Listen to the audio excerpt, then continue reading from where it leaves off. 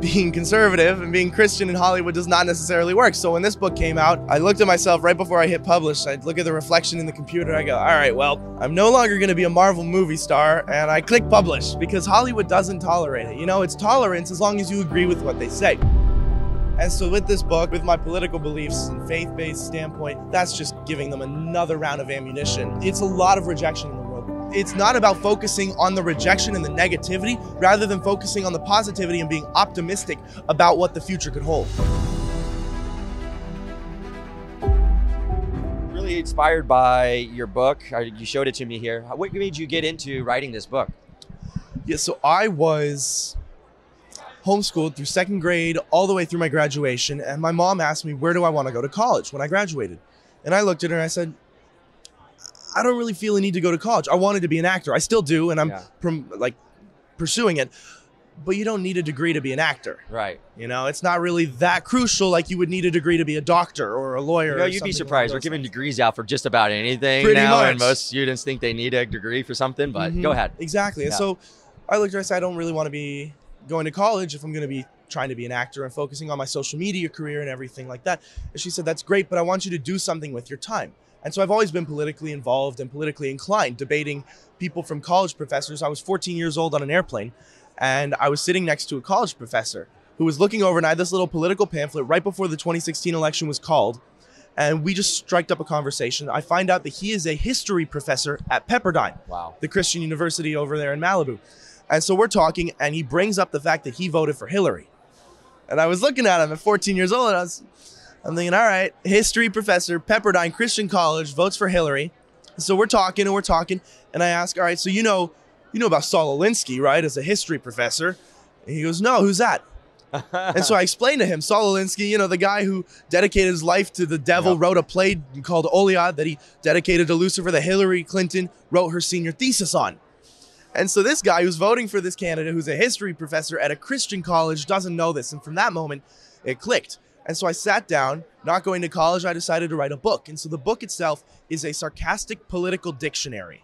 So it's aimed at a younger audience. Like you said, America, people have the idea that we are no longer promoting greatness, and we're no longer raising a great generation. And so this book aims at pushing kids in the right step, because people want to get involved. And politics is such a harsh realm to be in. You know, the political sphere is just so degrading, and it's so, it just beats down on you until you have nothing left. I love humor. I'm a comedian, right? So I wanted to find a way to include politics and sarcasm together. And so I did. So the book is very lighthearted, but it's also educational, it's informative, and it's humorous. So people not only will get a laugh when they read it, but they also learn, you know, because so many people are getting involved. And I do social media, so I see kids posting, and they have no idea what the hell they're talking about. They're posting a random link promoting cannibalism or some crazy thing like that. And I'm like, dude, and I know you personally, but you should not be promoting this. You don't know what's behind it. And they don't know. And so the book kind of aims at educating them so they can speak a little bit more eloquently on the subjects that they're so fond of. That's kind of the main reason I even got involved in the Epic Times. It was how do we educate people and really give them truth in a way that, you know, I don't believe is getting out there. One thing that strikes me, and one thing that we love in Game Changers and what we're trying to do, is trying to find young people that are doing exceptional things. And so being a young actor, tell me about that. Tell me, how'd you get into the world of acting, and how you love it and why it inspires you? So both my parents were actors. They met on set. They've been married for, I don't know how long. I'm not sure how old they are. They won't tell me for whatever reason. But so they met on set, fell in love, got married. Now I'm here. Bada bing, bada boom. And I've always been involved growing up. Because I was homeschooled. I would fly with my dad to wherever he was filming and stay on set, do my schooling there, walk around, meet the cast and crew, hang out with everybody, make friends. So I've grown up in that environment. And at 11 years old, I walk up to my dad. I say, Dad, I'm going to be an actor. And he goes, no, why would you want to do that? It's terrible. The world of rejection. It's an awful place. And I persisted and persisted. And at 12 years old, he put me in acting classes. And so 3 years of acting classes later, I got my first role, was Let There Be Light. I played the role of Gus Harkins. I was a primary supporting lead, and I had a great time filming it. And I fell in love with it even more. Because, you know, growing up in that realm, you learn to appreciate it. And so when I was doing it firsthand and I was on the other side of the camera, I was no longer sitting watching the actors, I was the actor. And it was a whole new exhilarating feel.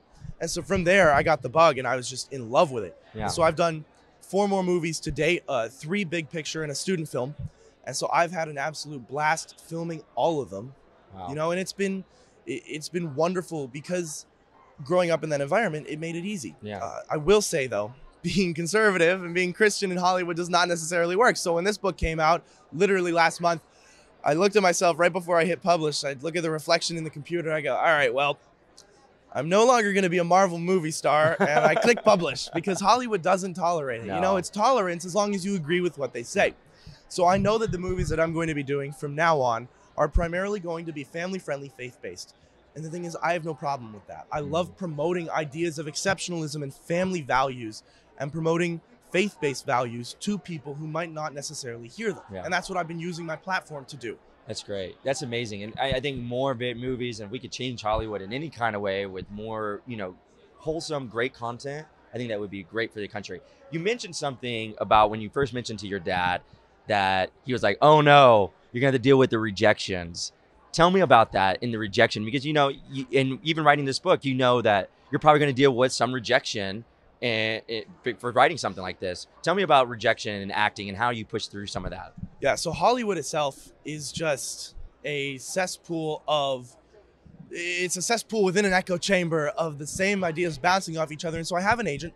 Yeah. I'm with an agent that's in Atlanta. And so I've had auditions. I auditioned for Stranger Things quite a few times before they rejected me. I was almost on season 4, but you know, I've had so many auditions and I don't get to hear the reasons they don't like me, but it could be I'm too tall, I'm too fat, I'm too thin, they don't like my hair length, they don't like my eye color, they don't like this, they don't like that. The second I send in that video for an audition, they're looking for something to not like about me. Yeah. And so with this book and with my political beliefs and faith-based standpoint, that's just giving them another round of ammunition, you know? And so it's a lot of rejection in the world of Hollywood. How do you handle that rejection? How do you mentally, where do you go when you are rejected and they'll say, hey, you're not the right part?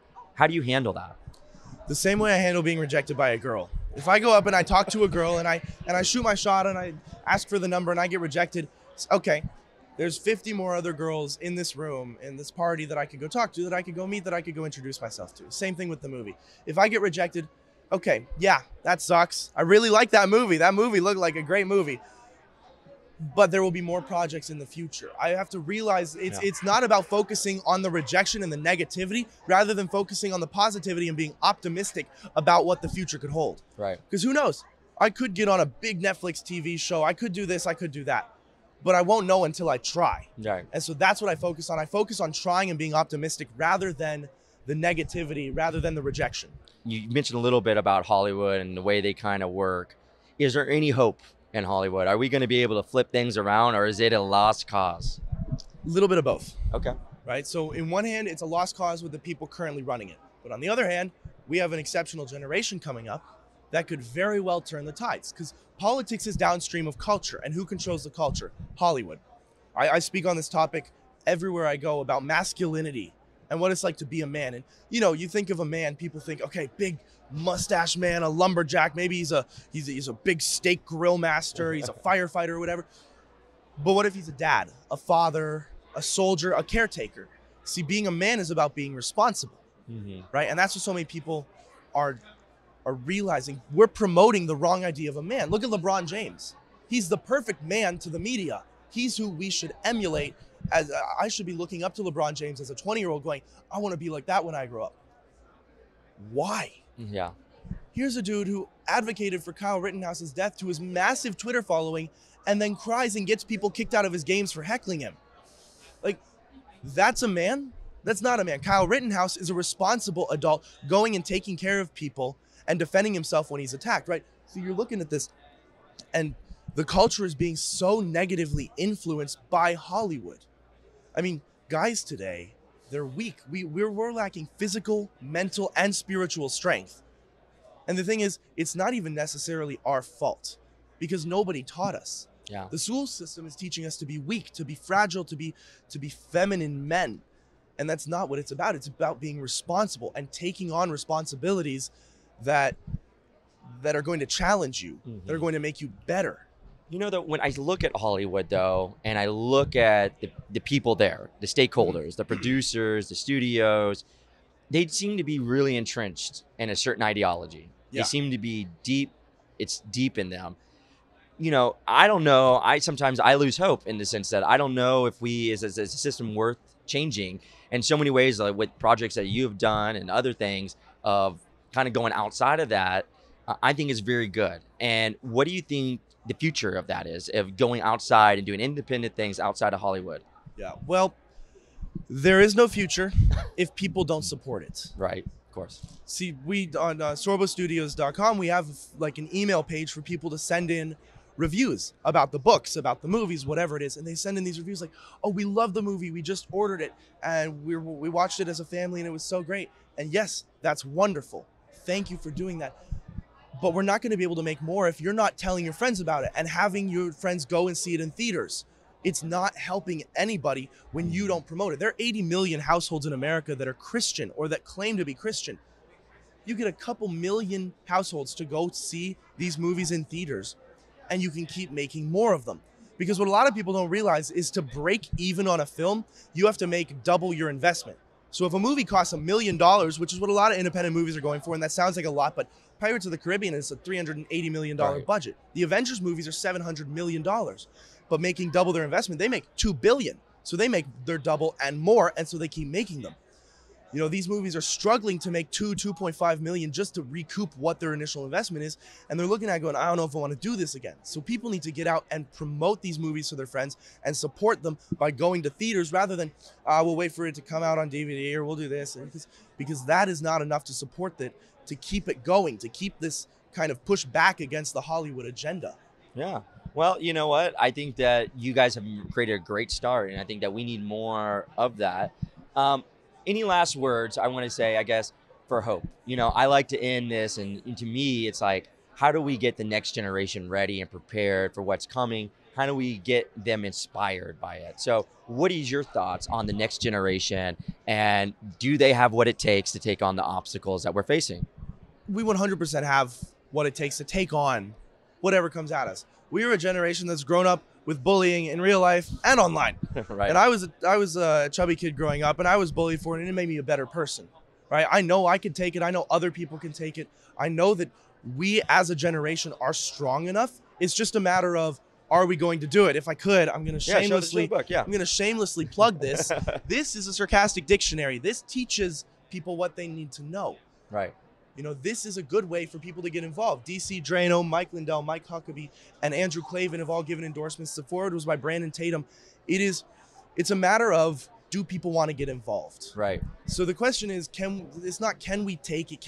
Are we sure we can fight back against it? Is, are we willing to go up against it? Because we can do it, but will we do it is the question. And I think we will. I think what we're seeing right now is a matter of everything going on around us, and people are finally starting to wake up, whether it's in the Hollywood culture with the movies, like the family-friendly, faith-based movies people are finally seeing, or it's what's happening in offices all around the country where we're seeing what the highest office is saying, and we're realizing we're finally waking up. Yeah. Thank God. Thank God. And so we can fight back. We can definitely make a mark and promote our message of faith, family, and freedom.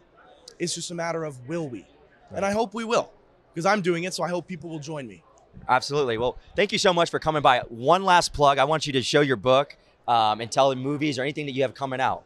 Yeah, so Left Behind movie comes out Easter. Miracle in East Texas comes out a little bit before that. Make sure to stay updated. Follow me on all my socials. The name is right there. It's really easy. It's a weird Irish Gaelic spelling. I don't know. Blame my parents for that one. sorbostudios.com. You can stay up to date on everything. You can find copies of the book. And you can leave feedback. Braeden, thank you so much for stopping by. I really appreciate it.